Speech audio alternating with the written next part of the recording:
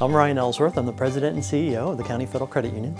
And when we onboard NMCC graduates, we find that they're ready to roll up their sleeves and go to work. They come to us with the skill sets and the practical experience to go right to work and integrate well with the organization, with our existing team, and the needs that we have.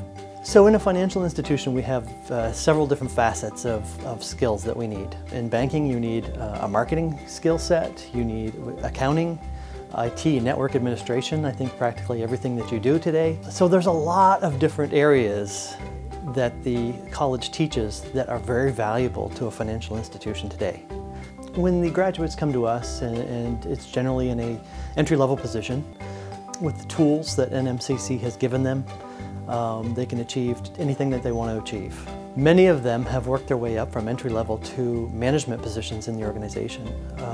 Our current IT department manager is on the senior management team, and so we look to his input on most everything that we're doing, because everything today relates to IT and some sort of network administration. So he's critical to the future success of the County Federal Credit Union.